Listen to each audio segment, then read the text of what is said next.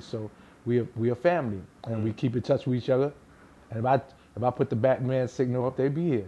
You know, so we deep in the streets. I'm gonna call you next time I got some problems, man. We'll be there.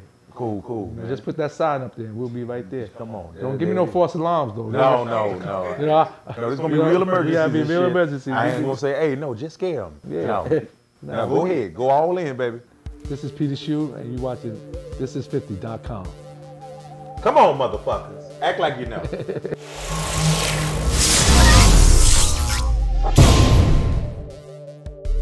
Yo, Peter Shue, man. What's up, man? Man, it's good to see you, man. Yo, we haphazardly seeing each other at Ricardo's, one of my favorite restaurants in the whole wide world and whatnot. And you out there in front. And when Buddy told me that was you, I didn't believe it. Then I looked at you and I'm like, where's you? Man, I've been trying to get with you for the longest, you know, but we've been, you know, busy. We traveling and you doing your thing. So we you know, it was just God blessed us that we ran into each other yesterday. So, you know, I'm glad. That was crazy. Because this is the top show in New York and I wanted to be on it.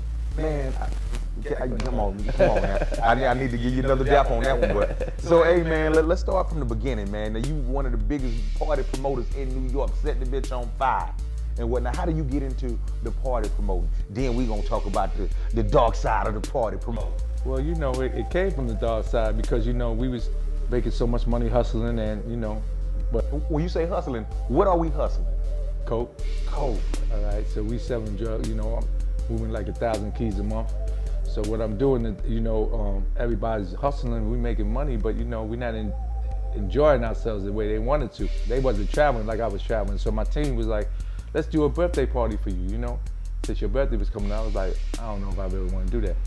But they talked me into it, you know, so we had the first birthday party in, at the Omni Hotel, and we had Keith Sweater In Touch perform. In fact, I just talked to Free yesterday from In Touch. So they performed that night for us, and the party was, you know, it was a black tie affair, so it was such a success. Everybody kept wanting me to do a party. Now everybody go, Petey, throw another party, throw another party. I go to the basketball games, throw another party, throw another party. It takes a lot of your time and effort to do all this stuff. So I said, all right, you know, and I'm a drug dealer. So I said, okay, let me put a team together. So we start throwing parties once a month and stuff like that. So we started doing that, and everybody would come in, all the celebrities. You know, Mary J. Blige performed her first hit, You Remind Me at my party. SWV, all these groups was coming to hang out. Charles Oakley, that's my main man, you know, from the Knicks. We used to hang out. Mike Tyson, I just spoke to Uwe and Mike the other day. Rodney Hampton from the Giants when they won the Super Bowls. Pepper Johnson, they all cool with me.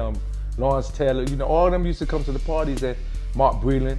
So, you know, we used to have a, you know, a good, you know, presence, and nobody got hurt. I mean, the security was tight, and everybody had a good time. So, I mean, they loved those parties, and to this day, when I come right out the door, people crying to me about doing another party. I was like, damn, I'm just coming home. You know, I just did 21 years. I gotta, you know, get myself, you know, back in this, you know, swing of because I feel like when I first came home, it felt like I was from Mars. You know, everything's different. You know. Yeah. So, you know, so.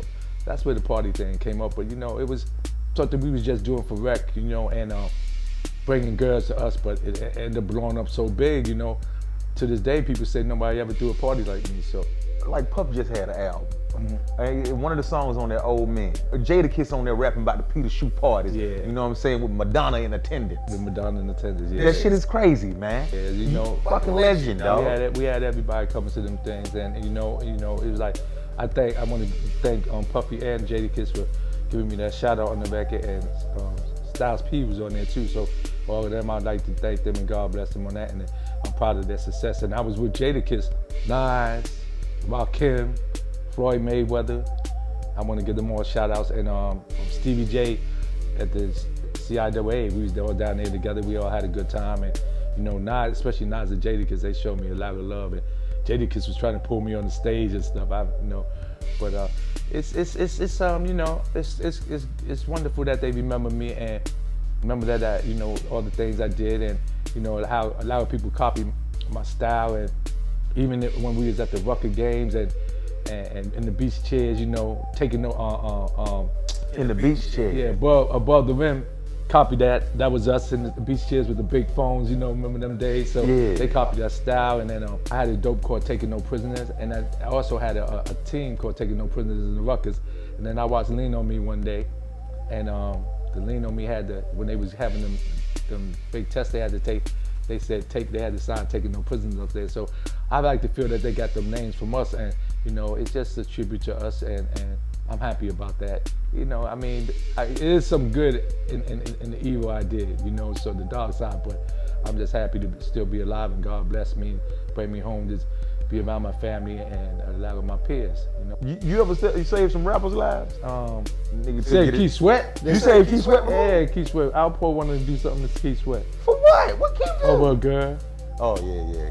Keith was still a girl in a minute with that goddamn singing shit. Yeah. I'm gonna make him tell me that story. He supposed to be here in like a week or something. He's performing April 29th.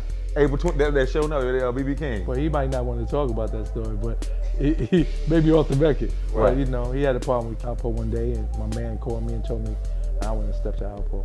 You know what I'm saying? Yo. But you know, the whole thing is, because he get a pass for that now, because he an R&B singer. We don't expect R&B singers to be thugs too. But you know, you mess with guys, girls, and a lot of these dudes don't appreciate that there's something that happened. Me, I didn't care. You know, you get a girl from me, you're a bad man. I mean, you're spending more money than me. But how you know he was in danger? Somebody told us. Somebody said, hey man, them niggas about to go kill Keith. Yeah, you need to goddamn. Would you just want to go tell Alpo like, hey, look man, not tonight. That's my man. They know if they do something to somebody that anybody do something to anybody that I care about, you know, it's gonna be repercussions. And that's just how it is, because you know, I love my people. So if it's a lot of stories I could tell you, but I can't tell you. Right. I choose stories, but you know, I mean, if something happened to any of my friends, I come out retirement. Even now, you know, I'm in retirement. But if they did something to one of my close friends, or you know, like Kyle, one of them, then I have no choice but to come out of retirement. But I'm really trying to lay back. Like, you know, when I first got home, I went up on 7th Avenue, and even the young dudes know who I am, because they was like, yo, ain't that kid, Peter Shue? And this was like my first 2 weeks home. So somebody told him, yeah, that's him. You want to meet him? He said, nah, we out here. He must be up here to do something to somebody. So they broke the whole block, cleared out. And this is a drug block. I said, yo, I'm out here. I said, I ain't doing nothing crazy. I'm going home. That's amazing. Your name ring bells, goddamn 24 years later. Yeah, but the young brothers, you know, they look up to me, and I love them young brothers, you know, because they very, you know, I see myself in them at their age, and I just be trying to tell them, be careful, man. And then, man, let's talk about, you know, the whole Madonna thing. Whenever people mention Peter Shue, they always talk about Madonna. Well, you know, how you meet her?